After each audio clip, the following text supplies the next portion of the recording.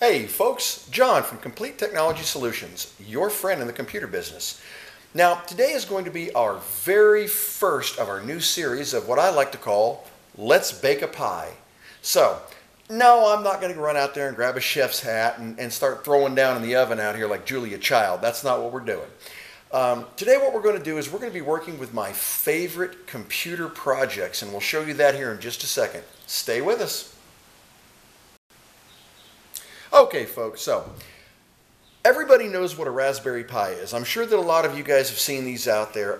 They are fantastic little computers with thousands of projects you can actually do with them. Now, I'm going to give you an example. I've got one right here for you. And this is the Raspberry that we're actually going to be using for our very first Bake a Pie session. I'm going to show it over here to the computer. And Stumpy's taking a peek at it here.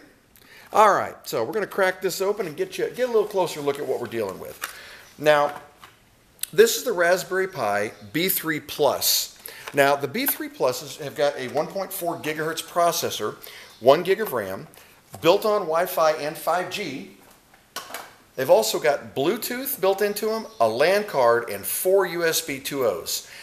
Now, I've heard in the future they will probably have USB 3.1, be upgrading the processor and the RAM on board. But for our current project and what we're doing, this is perfect for what we're looking for. The video output on him, as you can see, is actually coming out HDMI, and you've got one audio port as well. This is your 5-volt charging port, and these are your I/O pins. Now, you also have the ability through these extra ports to add on extra peripherals like a touch screen or little LCD screens or even a camera, which we will probably be doing another video on that here shortly. I have a surprise coming for you guys. So, this is what we're going to be doing, what we're going to be working with, this Raspberry Pi. You might be wondering, what are we going to bake this pie into this time? Well, we're going to bake this into something that I have a true personal love for, a computer system that I grew up with. You've seen it once on our unboxing, but we're going to bring her back out. We are going to bake this pie into this Commodore VIC-20. Now, the way we're going to do this is a little bit different than a lot of the conversions you've seen on this. We are actually going to do a complete stripped down conversion. So the old motherboard and all of the internal components will come out. We will maintain the keyboard and all of the internal wiring. Reason being, because when we have this plugged in, number one, we want the LED to work. We want the power switch to work on the side. The couple of differences or changes we're going to make is most of the conversions for these will have one USB port that's coming out. You have one USB internally that's going to be working the keyboard, the internal keyboard. But you always need external ports to add on another kind of keyboard. And just to kind of give you a tip of why that's necessary, the Commodore keyboard, while it's very, very cool, the problem is that it's missing a lot of the keys that contemporary keyboards have. So while you could probably browse the net and muddle your way through this, it's a lot easier if you need to do things that are outside of what was specifically designed for Commodore. It's going to be a lot easier to plug in an external keyboard. Not to mention a lot of games require an external mouse, so we'll have a USB port available for that as well. So we are going to have two external USB ports, and one of the other USBs will be controlling the internal components. So, in order to complete this conversion, we're going to need the Commodore itself. We're going to need one Raspberry Pi. Now, you don't have to necessarily use the B3 Plus for this conversion.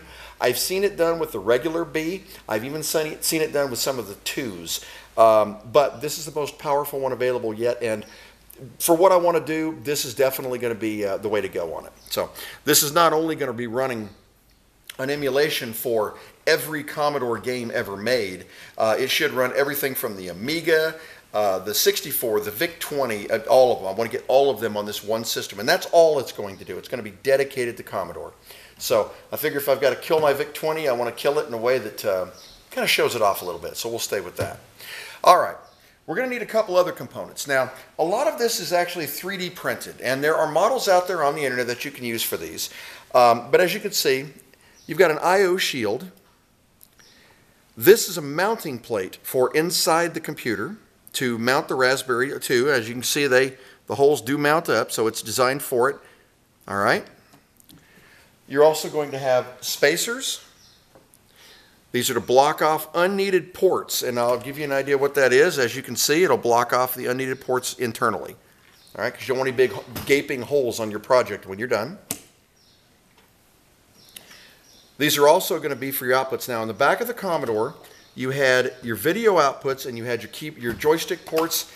This will block off all of the ports and leave one open if you're going to run either an external power source, a camera, anything like that. That's what these are going to do. And I will be cutting these down to basically whatever we're going to end up fitting into these, including one other thing that we'll talk about here in just a second. You're also going to need an item called a Kira. Now, what this does is, actually, there's one company in the world that actually manufactures these. I will put a link down in the description below here. What this actually does is it takes the internal ports and it maps them over to the I/O of the Raspberry. Therefore, that way you can also get the serial ports, so you can use a standard serial port joystick if you wanted to, or a USB joystick. Now, the other cool thing this will do is, number one, it's going to give you a power switch, an external power switch to turn this on and off, and it's going to give you an external USB port. Now, this could be used for an external keyboard if you want to, or any other external peripheral device. That is one of the nice things about having this.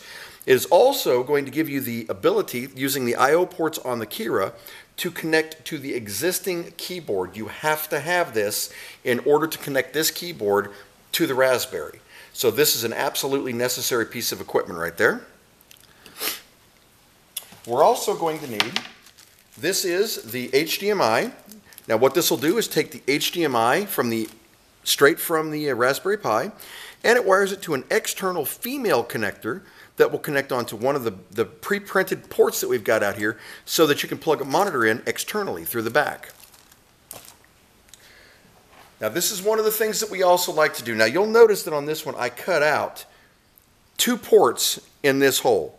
Now those 2 ports are for the USBs. So these USB cables will actually be connected into the Raspberry and then run out to the external female ports you see here, so that you can plug in devices directly into the USB ports. So now you'll have access to all 4 of your ports. One of the internal ports will be going to the Kira, and these 2 will be going to the external, and you'll be using one for the keyboard. So you'll have access to all of the ports on there. You will also need, now this is a USB, which is actually going to come off of your Raspberry and connect over to the I/O ports of your Kira. So that's all this is some pin-out jumpers for that. And it will have to be soldered, and for that we actually have some standard pins. It'll have to be soldered to, if you look on the Kira, there are 4 USB solder points right there. Hopefully Stumpy is picking this up. So these pins will come through here and solder to here, and that will give you the USB connection to both the internal and the external ports on the Kira. Okay, so you have to have some pins for that, so we've got those. Now this is a power block, is what it's called. There is actually a company that manufactures these. I will also put a link down in there. It is called a power block. This will sit on top of the Kira, and what it will do is it will allow you to connect 5 volts here from your Raspberry Pi into the power block to allow the switch externally to turn the Raspberry on and off. Now, this is also very necessary. You don't want to have to constantly plug and unplug your Raspberry. There are a lot of solutions out there that let you hit a switch, toggle switch, or a momentary power switch to turn your Raspberry on and off. And certainly when it's mounted in here, you don't want to have to be pulling out cables and all that. So that's what this does. It eliminates that and allows you to use the power switch instead of having to manually plug this in. Now, the last part we're going to be using, now this is optional. For those of you who don't know, and I'm going to turn this around, I just realized Stumpy had her backwards there. All right, for those of you who don't know, the hard drive on a Raspberry is actually an SD card. Now, on the back here, you've got the SD card slot right here. Now, there are a lot of different images that you can make for this. RetroPie is one of the biggest ones out there. Turns it into essentially a gaming system. Now, we will probably be using a version of RetroPie on here. However, There are other versions. There's a version called Raspbian, which is actually, it's almost like Windows. It actually has a very nice GUI, graphic user interface, with a browser, internet connection, the whole 9 yards, just like Windows, that has the ability to turn any TV into a smart TV. If you got an HDMI port, you can browse the internet, Netflix, all that good stuff. There's also versions of Windows IoT, which kind of looks like a stripped-down version of Windows 10 that will also run on the Raspberry. So you have the ability to interchange these and change it. However, with the default conversion of this Commodore, if you've got the SD card mounted in the Raspberry, you would have to literally open up this case every single time you wanted to switch between them. So what this cable does is, this plugs into the Raspberry, into the port in the back, and on the other end, you've got a female receptacle. This allows you to change the operating system on this at will. You literally pull out the SD card with the operating system you have, put the new SD card in, boot up the Raspberry, and you are on the new version. So this is something that I personally had to have. Now, routing this is going to be a little fun. I have a couple ideas of what we're going to do. Odds are it's going to end up coming out of one of these ports, and it's going to be stuck to the side like that. So, as you can see, that'll be nice and clean. It'll go up in there. You won't even see a cable. But that'll give us the ability just to snap in an SD card right there and fire up the system with a new operating system. So, that is going to be our project. Now, this is, it's not an overly complicated project, but it is a longer one. It takes a lot of attention to detail. I suspect I'm going to be doing a lot of modification of the 3D printed parts in order to accommodate what I wanted to do here. But little time, little elbow grease, it'll definitely be worth it. And this will be running nothing but Commodore games. It's got the ability to run everything else, but it's only going to run Commodore games. So it'll be very cool. Yeah, to see it from the front, you wouldn't even know it wasn't a regular Commodore VIC-20 until you boot it up. That's when the magic happens. So this is part one. We will be coming back with you with the build parts of this video very soon. It's going to take me a couple days to get all my stuff together. I've got a few other videos in the works for you guys.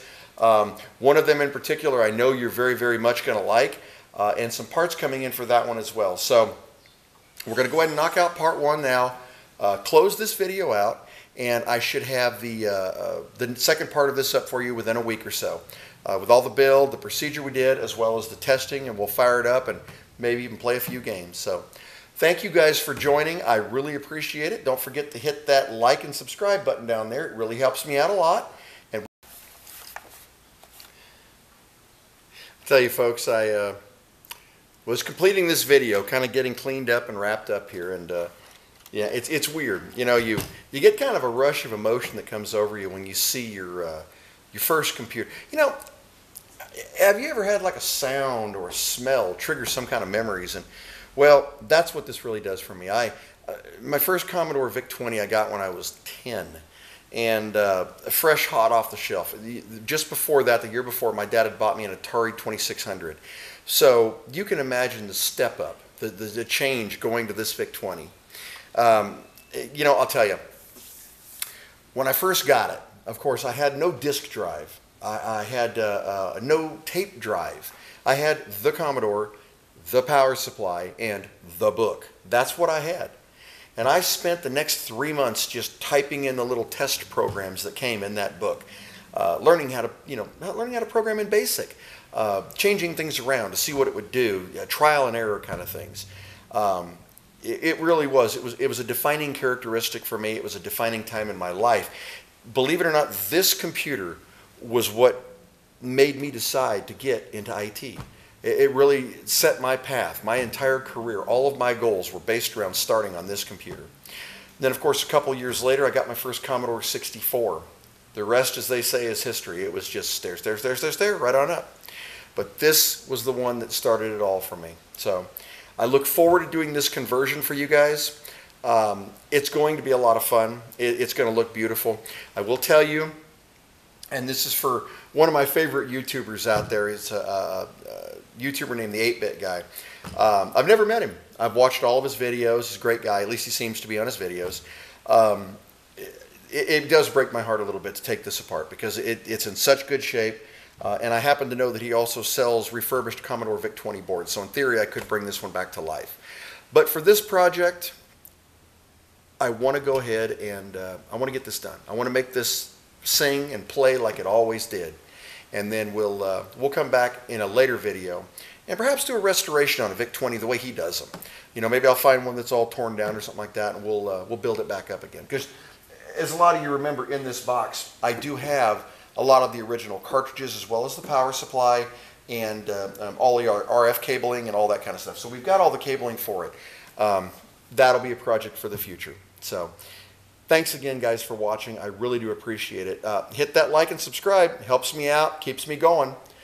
You can also come down here and see me at the Cattle Barn Flea Market. I do have a booth here. I'm open every single weekend. I'm doing repairs on people's computers. I'm doing upgrades and custom builds. And if you just want to come down and take a ride on one of my 3 VR systems, we got 3 of them running at my booth.